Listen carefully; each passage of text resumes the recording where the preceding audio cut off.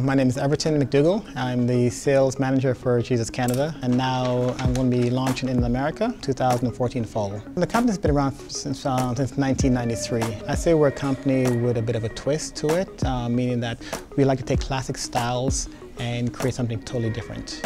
Well, the name, first of all, it has nothing to do with religion. Jesus comes from the musical term Jesus suspended, which is a false note. The story goes that the founder of the company was in Los Angeles, and he was in a cafe playing his guitar, and he was trying to find a name for his new company, and GSUS came to mind. There's 4 parts to the collection. The first group derived from Havana, which consists of the tailoring of men's and women's suits, the baseball stripes, polka dots, to create that first section. The second group consists of Rio de Janeiro, which consists of the banana leaves, the green and blue colors of Latin America. The third group is called favelas, and it's the slum of Brazil. And in this color palette here, we incorporated blues, hint of mint, lime yellow, to incorporate the colors, also with soft fabrics, mesh, to give a sporty look.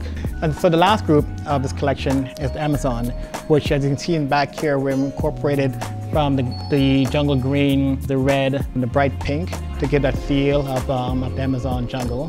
One thing we've learned over the 20-something years we've been in business is not to step too far outside the box. Look, colors is always changing, style is always changing, but with our company, we've learned now to stay within the trends of the market, and not to to keep our customers understanding of what we are and where we're going.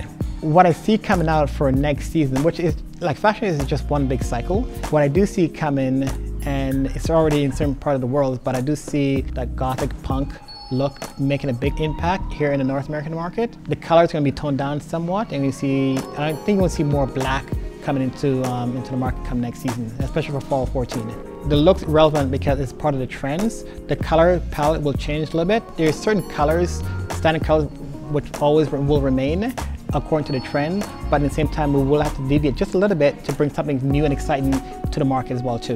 At the end of the day, we can't be everything to everybody, but at the same time we want people to wear our clothes without feeling too uncomfortable about it.